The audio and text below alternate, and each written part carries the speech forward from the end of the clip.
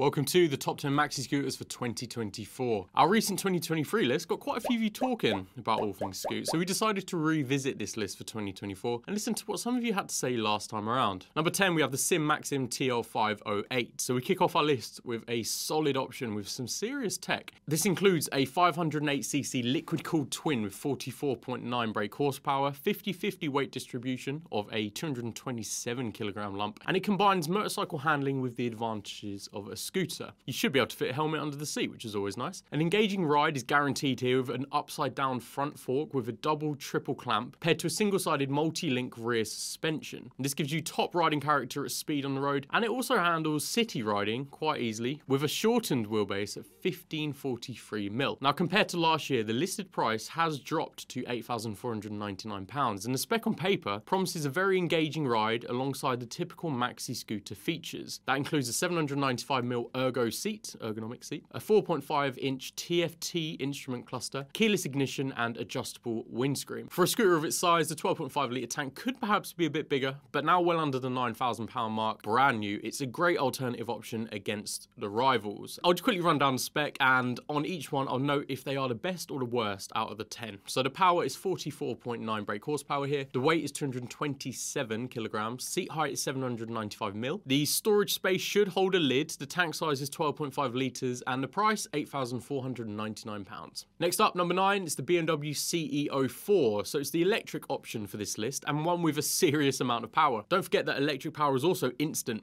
and the acceleration on offer here is simply out of this world. It's belt driven and 42 brake horsepower on tap, and interestingly you can ride this on an A1 license with a restricted capacity, which goes to of course 15 brake horsepower or thereabouts, so you can ride it on an A1 license or like a CBT. Otherwise it's in the A2 category. Now this BMW is pricey, but you do get quite a bit of tech here with traction control, power modes, keyless ignition, phone integration on a super wide 10.25-inch TFT display. You get a watertight and ventilated storage compartment with USB-C connection for your phone, and a storage compartment under the seat, which is accessed from the side and is sort of cube shaped. BMW do say you can slot your helmet and charger in there as well. The range is given up to 130 kilometers or 80 miles, which is somewhat limiting for its use in the real world, but either way you'll definitely turn heads as the style is quite unique here. You do also get a single-sided swing arm on the rear too, which is always a nice touch. Oh, and of course you'll wonder about charge times. Is 0 to 80% in around 3.5 hours from a 2.3 kilowatt plug. You also have the option for a quick charger, and that goes up to 6.9 kilowatts, taking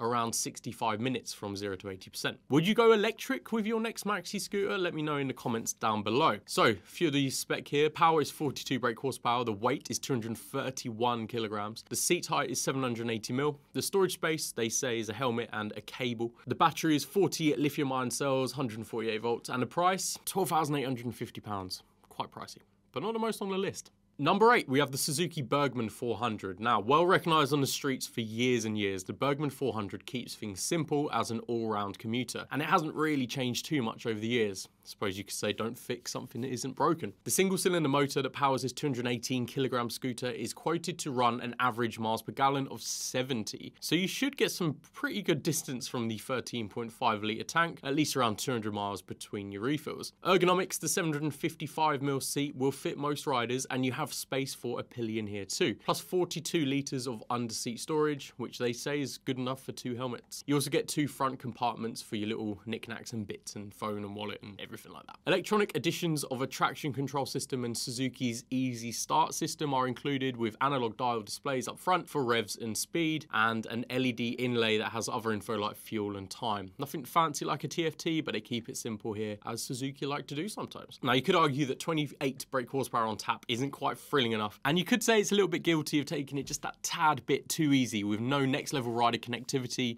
and amenities, just a 12-volt charger, no USB in sight. We could well see the new twin motor from the GSX 8S and 8R and the V-Strom 800 fitted into a future bigger Burgman with a bumped up price tag, which could prove there is life in the Burgman range just yet. But until then, you'll still see this scoot selling reasonably well and ridden in towns and cities everywhere. Nothing changes here really, so for that reason it stays at 8. Right, Right, spec. Power, 28 brake horsepower. It is the lowest power on this list. The weight is 218 kilograms. The seat height is 755 millimeters, which is the lowest on this list as well. The storage space is 42 liters, so 2 helmets. Tank size 13.5 liters, and the price is £7,199. Now, when the time comes and you need insurance for your motorcycle or scooter, make sure to get a quote directly with Lexham Insurance by clicking the link in the top right corner right now. With over 22 years of experience providing scooter and motorcycle insurance, there are several exclusive schemes only found at Lexham. You could well find the insurance policy for you. You can get a quote ready for when you pick up your new 2024 scooter, or you can give them a try when your insurance renewal comes up. At number 7, we have the Peugeot XP400 Allure. It's a punchy Peugeot. This is an interesting one. After its reveal in 2023, we're intrigued by the newest and largest scooter duo from Peugeot, the XP400 Allure and GT. They look great on paper and in photos, but it just doesn't seem to have landed with as much interest as many thought. Nevertheless, the 400cc power motion motor produces 36.7 brake horsepower and 38.1 Nm of torque, and runs with a low friction energy to keep it smooth, weighing in at a fairly weighty 231 kilograms. It has a 13.5 litre tank, space under the seat for a helmet, they say, and a separate space under the pillion seat, which is quite an interesting touch.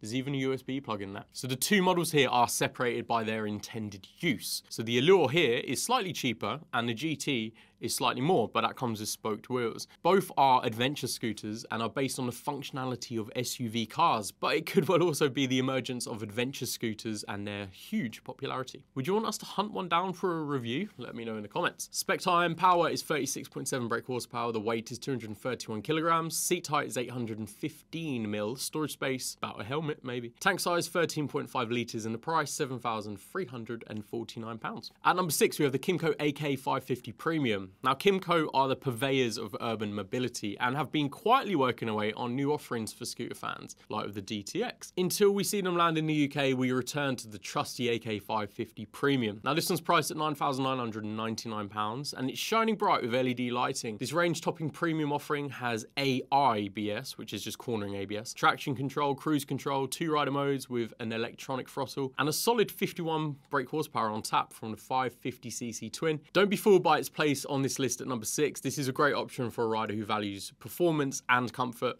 and the price has dropped a tad from last year. Brett did review the AK550 a few years back and certainly enjoyed it then, so give the video a watch for more info on this one. You may want to double check the dealer network in your local area before purchasing one of these, just to ensure you can get the coverage you need, but the amenities on offer on this scooter will certainly impress. We did also spot a concept Kymco Maxi scooter which used this same engine but in an adventure framework, which is a very interesting prospect, and it would be unreal to see that, but we're keeping our eyes peeled for that, so stay tuned. Spec time, power 51 brake horsepower, weight 223 kilograms, seat height 785 mil, tank size is 14.5 litres, and the price £9,999. So number 5, we have the Piaggio Beverly S400. It's a true classic from Piaggio. The Beverly series sits in the middle of our list, and it has that style and performance with the iconic scooter silhouette that you first saw back in 2001. Now, this is priced in at around £6,000, and the Beverly has a 399cc HPE single. It pumps out 34.9 brake horsepower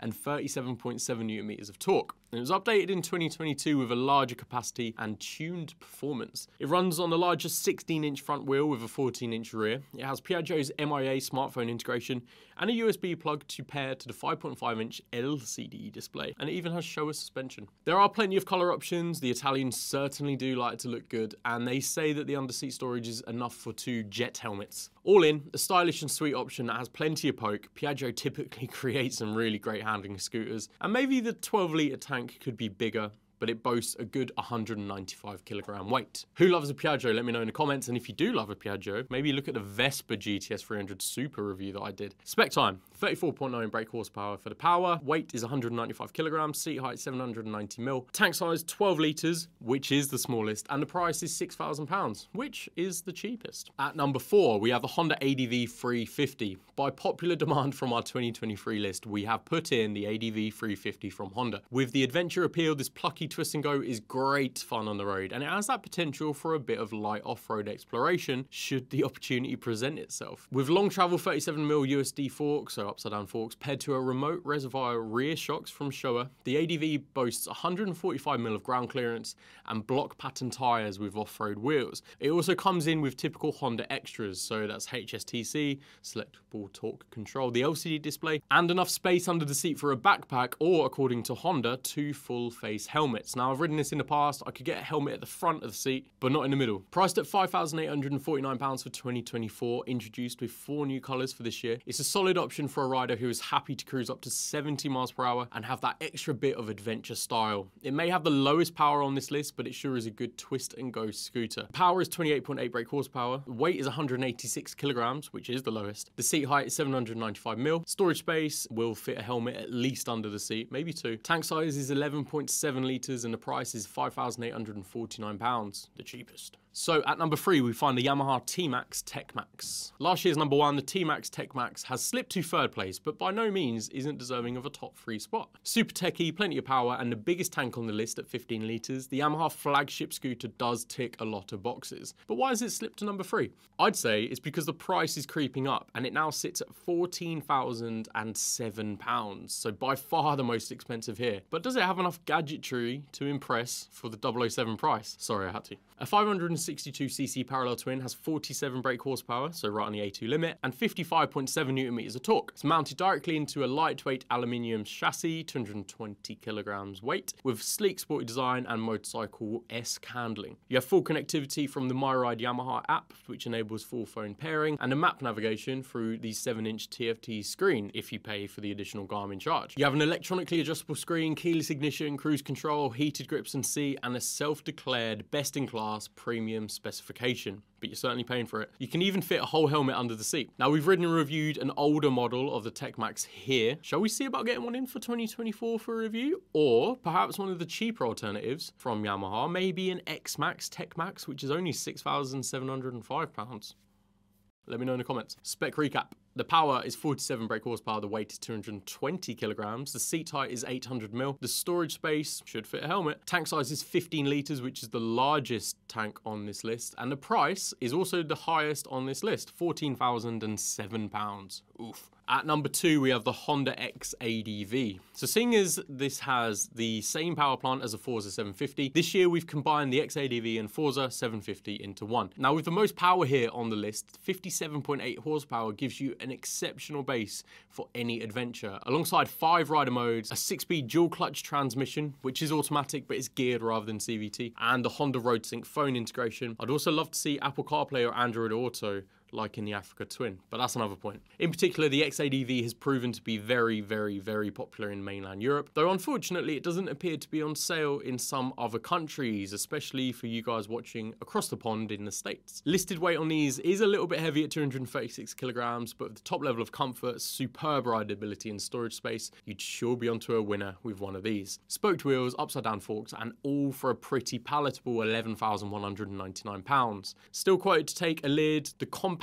21 litres of storage space under the seat could be bigger, and a smaller 13.2 litre tank may restrict range if you're hooning around as intended, but it still remains a very, very good option. Though last time around, many of you complained that it's not a scooter and more of a motorcycle. So should it be here at all? Let me know. So spec recap. Power is the highest here on the list, 57.8 brake horsepower. The weight is 236 kilograms, which is also the highest. Seat height is also the highest at 820mm. The tank size is 13.2 litres, and the price is £11,199. We're at number 1. The BMW C400 GT takes it. So the BMW C400 GT makes it to the top of the list as it's the perfect combination of scooter accessibility, motorcycle riding character, tech integration, and all for a respectable price. Now, it's A2 compliant with 33.5 brake horsepower and 35 Newton meters of torque from the water-cooled single. It weighs 215 kilograms and gives a strong 3.5 litres per 100 kilometers consumption figure, which is around 80 miles per gallon. Underneath a 775mm seat, you will find enough space for a helmet, and you get a front compartment which has enough space for your phone with a USB socket. There's tech galore from BMW here on the C400 models, with the scooter featuring ride-by-wire throttle, a 6.5-inch TFT dash with optional mobile connectivity and turn-by-turn navigation, optimized ASC, so automatic stability control, keyless ignition, and some adjustable preload on the rear in case you're riding 2 up or just had a nice lunch. These tend to always get favorable reviews in the the press, and they're spotted quite regularly out on the road. So if you fancy a cheaper alternative, you could also opt for the C400X, and that has the R1250 GS wonky headlight, and that one's priced at £6,560. Now, one potential negative here is the additional grip and seat heating package is £410,